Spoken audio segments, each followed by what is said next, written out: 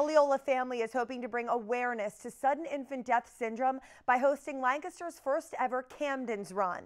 Last February, 6-month-old Camden Asher Hillard died suddenly and unexpectedly in his sleep.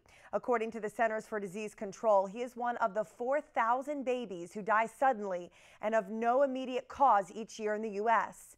Now Camden's parents are hoping to raise money and awareness about SIDS by hosting a 5K run on what would have been Camden's second birthday. We're really excited about having Camden's Run just because we get to see his name in lots of places. We get to see his picture. We get to have people wear t-shirts that say his name, and it means a lot to us how much support we have and just our family and friends and how much they care. Camden's Run will be held on Saturday, August 22nd at 9 a.m. at Franklin and Marshall College. A link can be found on our Facebook page to register. All the proceeds from the event will be donated to the Mayo Clinic Research Center for SIDS.